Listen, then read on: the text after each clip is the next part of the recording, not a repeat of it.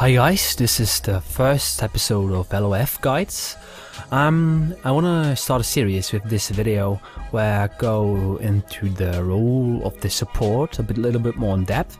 My IGN is Forrest Stomp. I'm a Diamond 3 solo queue support player, and I got up to Diamond by mostly playing support and a little bit of jungle here and there. This guide is to share 10 points and thoughts for a better understanding of the dual lane. This video I will go into the first three of them, and I hope you guys may learn a bit. And if you like this video or have any thoughts on it and the making of it, you can leave a comment, and I will go on with this series. And we can surely start with the first point, or the first chapter, which is... We all know this famous Ephraim video where he's going on a complete rampage as Leona and is totally carrying the lane and is talking about Lanepresence and so on. You may get the general idea of what Lanepresence means. First I want to say there's no such thing as passive support. There are bad support players and there are good support players. What do I mean by that? Well, you can't just stay back in the bush and let your AD carry get poked for free. Do something about it. Poke back, walk up, make the enemy bot lane see, hey guys, don't poke my AD carry, I will do something about it, and you may lose the trade. Or may the trade isn't worth for you. For example, in this footage you are seeing right now, I'm playing Sona and my AD carry is Vayne. We're playing against Kog'Maw and Nunu. And you see me walking up. I dictate where Korg can go, I dictate when Korg is able to farm, when he's able to get experience. He can't do anything about it, our poke is just too heavy. I dictate the lane, I put pressure, I put presence on the lane. I give my AD carry the feel of safety and comfort. That's something you have to get used to. You have to get used to carry your AD in early stages. Probably the first 4 levels are the most important thing for bot lane, because when a bad trade happened, you probably have to back off and you are getting denied of so much XP and so much farm and you're already so far behind.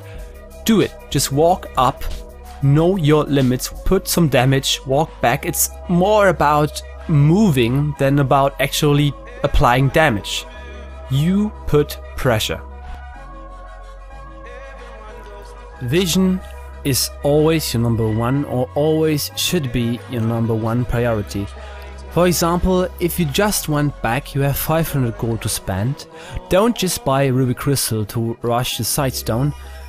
Get pots, get wards, get a Mackie pendant, get something around that, get boots, get wards, get pots, get armor, get wards, get pots, get wards, get wards, get wards.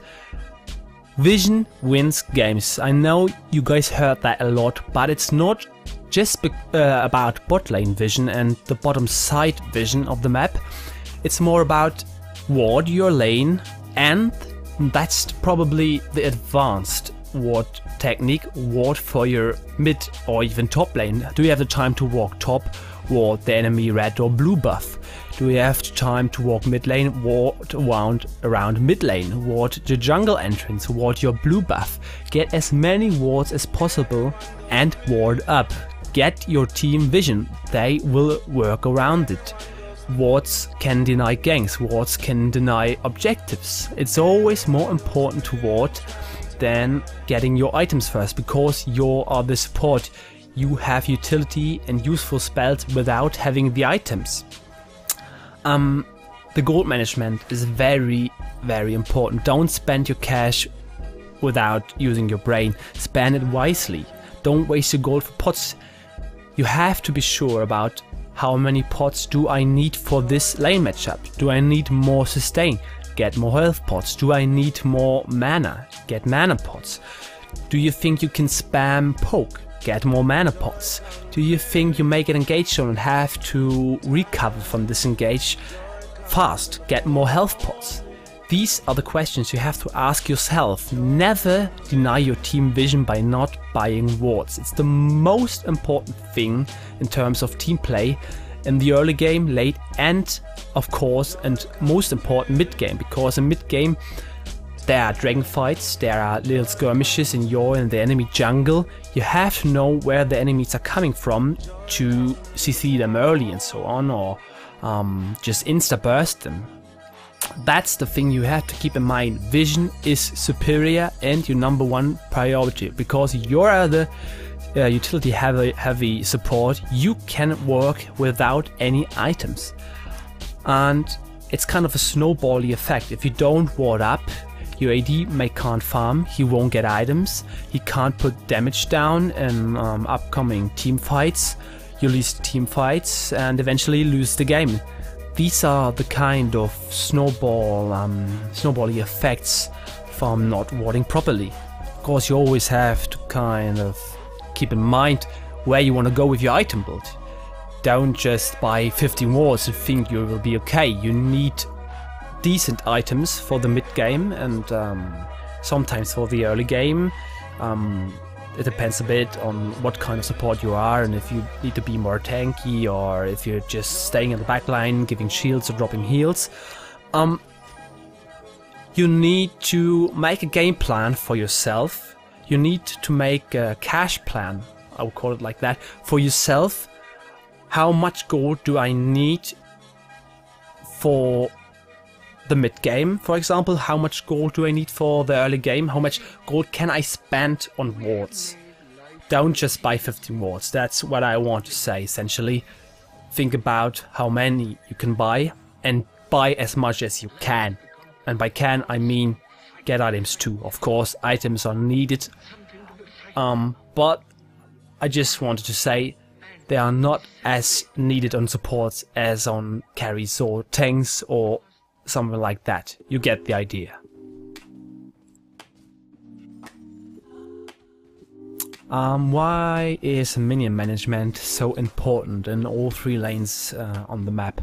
Well, at first and most important in the early stages of the game, minions do a lot of damage. Whether you have armor in your runes or you don't, they deal heavy damage to whether you're a tank or you carry or something else.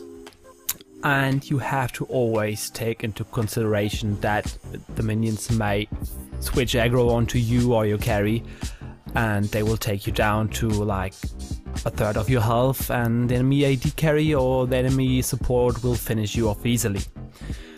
So you have to get a feeling how much you can take from the minions in the early game, and you have to get a feeling how minionwaves work. For example, if you pull the enemy AD carry or support into a stacked wave under your near your turret, you're gonna be safe, because you can either walk back to turret or you can take the support down, because your minions will deal more damage than the enemy minions, who count less at this moment.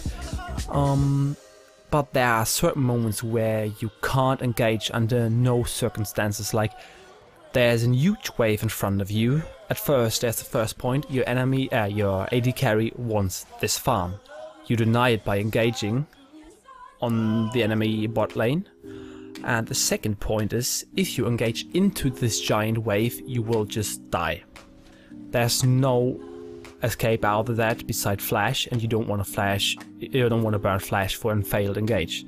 So always tell your jungler to wait.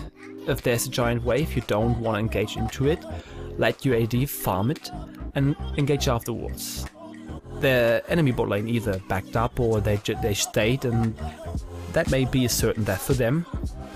And you just denied your own death by not taking so much damage from minions. The other thing is, you have to learn that you can deny experience and farm by pushing waves out to the enemy turret when they back off.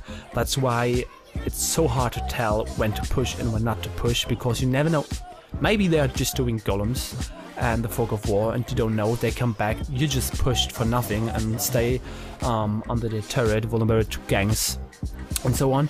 So it's kind of a mind game you have to play.